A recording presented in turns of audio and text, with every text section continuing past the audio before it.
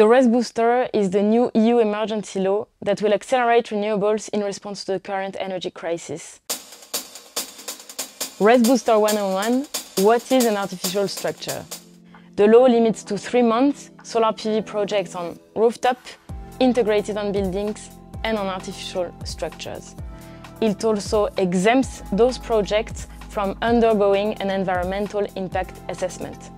But what is an artificial structure?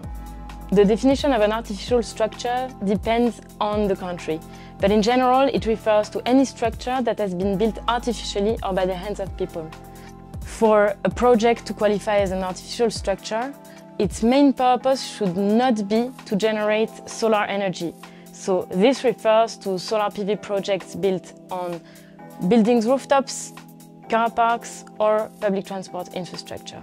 Both the exemption from environmental impact assessment and the 3-month time limits will not apply to projects that affect cultural or historical heritage or national defense.